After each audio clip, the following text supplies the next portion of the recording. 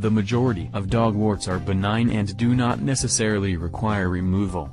Unnecessary removal could actually put undue stress on your dog, and could even trigger another outbreak of warts in the near future.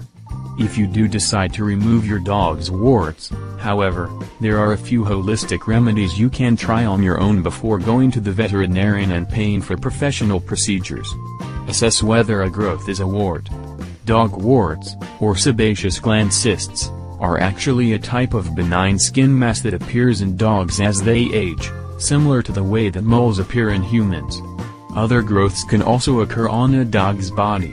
Some examples include skin tags, mast cell tumors, histiocytomas, hair follicle tumors, collagenous nevi and fibromas.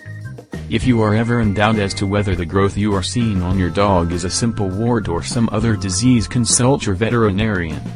She or he can draw some of the cells out of the growth and examine it under the microscope to give you an accurate diagnosis. Examine the appearance of the wart. True warts are caused by the papillomavirus and are usually found in puppies or older dogs with an imbalance in their immune system.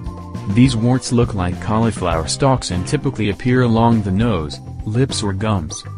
The warts usually disappear after a few months as the immune system develops, but they can be contagious and make it difficult for your dog to swallow or breathe. Common, benign warts are flesh-colored and small. They tend to look like tiny mushrooms. If a benign wart grows or looks inflamed, you may need to remove it.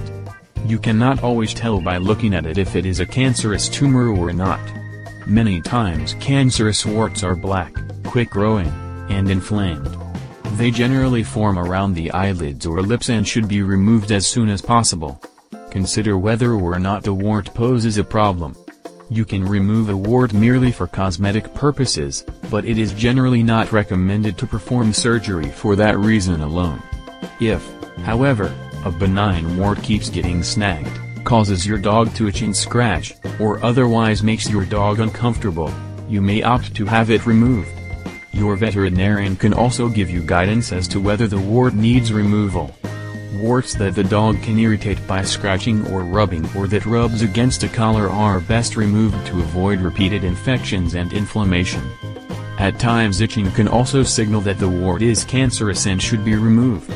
Please subscribe to our channel and give this video thumbs up. Share this video with your friends on Facebook and Twitter. Thanks for watching.